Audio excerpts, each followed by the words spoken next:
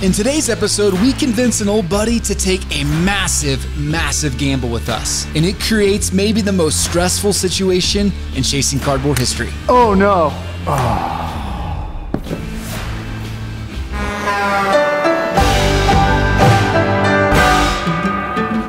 I think this is PSA coming.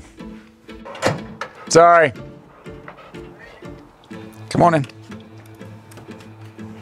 Thank you. Hey, look. All those baseball cards? A lot of them, yeah. Yeah. I got a friend that bought a box. I don't know if it's from you guys, but Oh yeah? she said that there was a $5,000 card in there. That's a good day.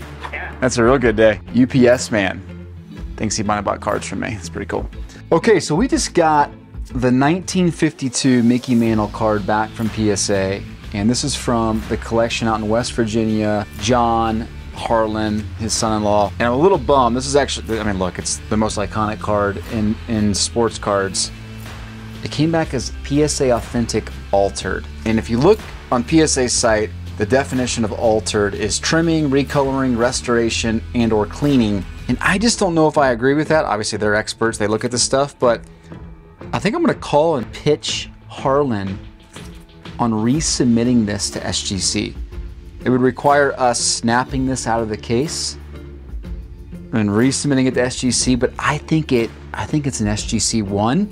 Hey, Harlan, it's Ty. How are you? Sorry to bug you. Lunchtime for you. No problem. Yeah, you caught me right in the middle of it. That's fine. Beautiful. Hey, first things first, how'd Junior do at the state fair? I know he was presenting his cards. He didn't place, but, you know, making it to the States. Yeah. Pretty impressive. Well, hey, man, so I wanted to talk to you real quick about the 52 Mantle. So that came back from PSA, and I know we had been going back and forth with a lot of these cards. It came back a PSA Authentic Altered. Do we know what the alteration was? This is one of those, like, I think it's almost a toss-up where it could have got a 1, could have got an altered. I think we're probably going to get 16 to 18,000 for this altered. Okay. One thought I have, though, is that we maybe resubmit to SGC. What would be the additional costs to resubmit to SGC? We've already paid to have it created by PSA, so I guess the question is, Yeah. you know, what are the benefits? Let's say it comes back, you know, we kind of all agreed that it was a 1. Yep.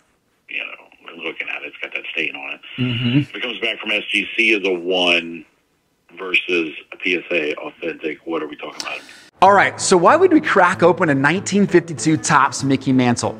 Well, let me break down the simple math for you. So we invested $2,000 with PSA to get this card graded first time around. Came back a PSA Authentic, which we think values that card around $17,000 to $18,000.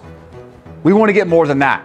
So we're going to resubmit to SGC, and we're going to pay $1,000 to do that, which means we're going to be all in, invested with grading fees at about $3,000. So what does that mean for us? Well, we think an SGC 1 will net us around $27,000. So the extra $1,000 gives us a potential $8,000 to $10,000 in additional value for that card. For us, it's worth the risk, and obviously it's worth the risk for Harlan too. Let's take a shot. Sounds to me like it's going to be, like it'd be worth it to try. But who's going to take it out of the PSA slab? That is the $26,000 question. You know, I've cracked my fair share of cases. I mean, look, there's obviously a risk with a card like that, but again, I wouldn't even offer this if I didn't feel confident to do it. Okay, well, I'll get it done. Let's go knock it out. Okay. All right, I'll keep you posted. If I don't hear from you, I'll assume the worst. Everything went wrong. Just don't call back. If you don't hear from me, it either graded an SGC 5 or it ripped in half when I was cutting it open. Right. Now the real pressure begins. Let's go crack this bad boy. Before we get to cracking open the slab, we head to Home Depot to pick up some tools. Okay, so the tool that I like to use is a cutting plier. Obviously, there's lots of choices for cutting pliers, but you're looking for a big enough head to get over the slab. You want to get on bottom of the slab, on top of the slab, deep enough in to be able to crack it, which you'll see here in a minute. These are both pretty good ones. Ideally, you want a little bit bigger. So I'll keep looking around, but diagonal cutting pliers, that is the secret sauce to cracking every slab possible. Every slab known to mankind can be cut with one of these. All right, so anytime you're cracking open a slab of a 52 Mantle magnitude, you want to get a couple reps in. Consider this your warm-up shot, if you will, before you crack that slab. So I got some slabs that I've been wanting to crack anyway. I got the tools that we went to Home Depot to grab, 8-inch angled pliers. We have a chisel, and I have a tiny flathead screwdriver, which you'll see here in a second will become extremely useful when we're breaking apart the slab. So let's get a couple practice reps in and make sure we're feeling good about this. All right, so I'm gonna crack open a 2001 Topps Reggie Wayne. It's a PSA 6. It's basically worthless. So the general philosophy when cracking these, at least from my experience, and I've done lots of these, hundreds and hundreds of these, is to get a good, get a good centered angle at the top here, and you're gonna crack this, and the idea here is you want it to perfectly split if possible. But if not, it might split off to the side and we can kind of chip around it. But you want to kind of be as centered as possible, and you're just going to squeeze this thing as hard and as quick as you can to send that jolt, that crack, all the way through the slab. And there you go. There's the first one. See, that one didn't crack very well, and we damaged the bottom of it. That's why we're doing practice reps. So one solution to that would be you kind of go to the bottom there and finish the crack.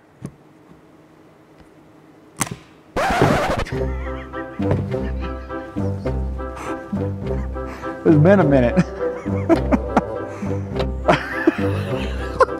Harlan, I hope you're ready. Okay. Get out of here. Let's try another one. Okay. I'm not ready to slice open a Mantle yet. This is not funny. I shouldn't be laughing. It's $20,000. Let's try that again. So I'm gonna go a little higher up and kind of let that crack. So we have a 1992 DC Comics Wonder Woman. Yeah, you can see here when you pull it apart, when you're not completely cut and you pull it, it starts to kind of move that edge a little bit. So you probably want to do a better job. There you go. Slide that apart. And that is how you do it, and that's how I got a PSA 1. Had a hole in the card. So a lot of these cards come from collections that we buy. They were already graded. In some cases, like the 87 Flutie, I think I might have sent it in. But most of these are just from collections. So we're just slice them. They're essentially worthless. It's good practice.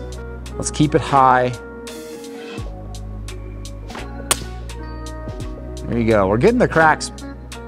We're getting the cracks really nice, but they're not going all the way through the cut. There you go. So the idea there is you just want it to split so you can pull it in two halves. So we're 2 for 3. What gets me worried is that that card is so soft, and if it does not crack right, we're gonna be, yeah. I'm gonna be sweating. I brought a couple other, so I got a BGS slab here for you. I'm just gonna show you real quick what these look like. It's basically the same idea, but they all break differently. Obviously, there's different thicknesses. SGC is really tough, but the Beckett, I've probably cracked more Beckett slabs than I have any other. So this is a 2001 Fleer Authority Billy Sylvester. This usually happens with a BGS slab. It can crack all over the place. If you're really good at what you do and you do this enough, you can get it a pretty kind of seamless cut.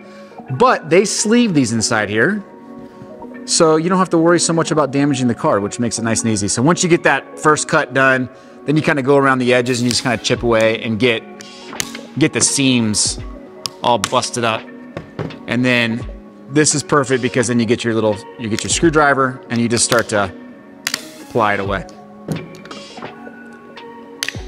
And this BGS is by far the easiest to crack. Very rarely do you have an issue with that. All right, so I've got the Mantle. We've had a few practice rounds. I feel like I could probably keep practicing for a couple hours, but I have never cracked something of this magnitude. I don't want to screw this up. I really don't want to screw this up, but it's game time. Let's get it on. All right, so is this risky? It is absolutely risky, but if it was my card, I'd probably do the same thing. Harlan's thinking it's $1,000. We have the potential of adding $8,000, and for them, they're thinking, you know what, this is going to a college education fund, so why not take a shot? But one question you might be asking is this normal? And the reality is, these are human beings that grade these cards. If you were to go to the doctor and you got a diagnosis on a condition, you'd probably go get a second opinion. You'd probably want to go see what another person said, another doctor said. It's the same way with grading cards. You just want a second opinion. And we're thinking, let's get it to SGC and see what their opinion is on this card. In this case, it's a $10,000 bonus for us if a decision works in our favor. Let's go take a shot. All right, one more look at this card.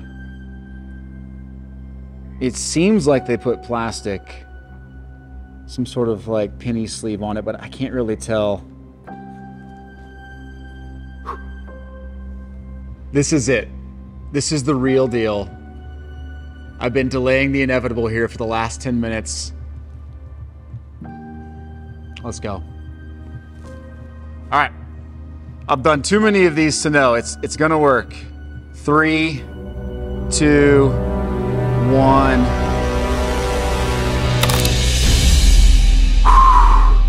That's a good crack. So we just cracked this. It didn't make it all the way through, so I have to finish that cut right there like you've seen on the other practice ones. I have to get that cut without it kind of shattering up into the card. This is the big moment here. That actually was nothing compared to what you have to do here. Got her.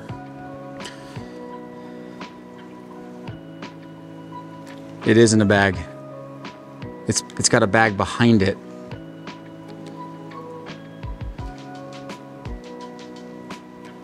No damage.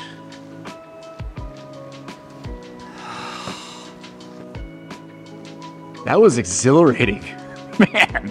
So last time I actually physically touched this card was when we pulled it out of its screw down in West Virginia to look at it, to feel it, to make sure it was real. And this is when we all thought, you know what, this actually could grade a 1. Okay, it is in a Card Saver 1. And we'll walk you through the process of getting this over to SGC, kind of how we do things. But my heart's back to its normal heart rate, so we're good to go. All right, he's safely in a Card Saver 1. All right.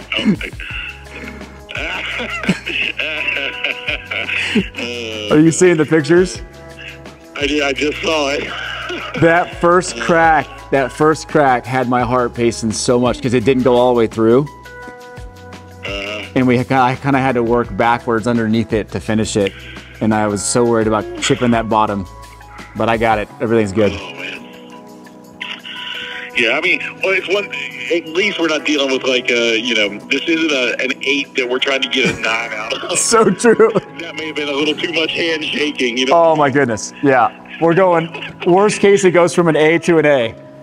Lessons learned here. This was super fun. So thanks for giving me the chance. I'll keep you posted along the next 72 hours. Woo! That was so fun. I want to do this every day. Okay, so I'm going to go ahead and get the submission done for the 52 Mantle. It's a very easy process for any of the grading companies, but obviously we're submitting through SGC. So standard card grading, what you do for SGC, they have a great repository. So you type in the card that you are looking up, and we're looking up a 1952, number 311. You click that card, you add your declared value. That's important because based on what you think it's going to grade is how they're going to charge you. Their max charge on any card is $1,000. I'm gonna go ahead and put $25,000 just to be safe, and that's what they'll insure it at as well. You can do a couple things here. If checked, your item will not receive a numeric grade. We're not doing that. Sometimes you'll want to do that if it's just an autograph or things like that. We're going to encapsulate even if it's altered. This is not an oversized item, and it's raw card grading. This is the only card we're going to put on this order. You can see over here it tells you order number, total declared value, service fee is going to be $1,000. We'll go ahead and click next. You roll through the process, super straightforward. This is going to be a 1 to 2 day estimate. Usually their standard grading turnaround time anyway. And then all you do from here is you click here to finish. Okay, and the last step here is you're gonna print your invoice. One's gonna go with the card, one's gonna go on the outer shell inside your package, and the last one for your records.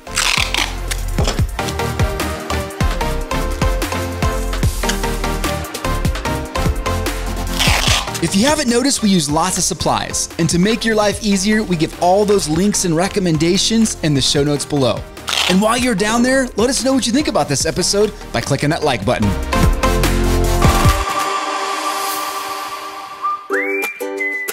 Now we just wait. But while we're waiting, what do you think this card grades? Here's some close-ups of the raw card. Do you think it comes back in SGC Authentic?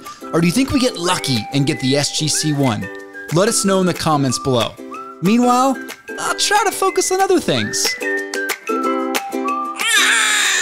Oh, I know. It's hard waiting, isn't it? It's coming. The UPS man will be here any minute. Oh, yes. The mantle's been graded. Well, SGC has graded the card, and after 72 hours of waiting, it came back as an SGC Authentic. Is it a slight bummer? Yes.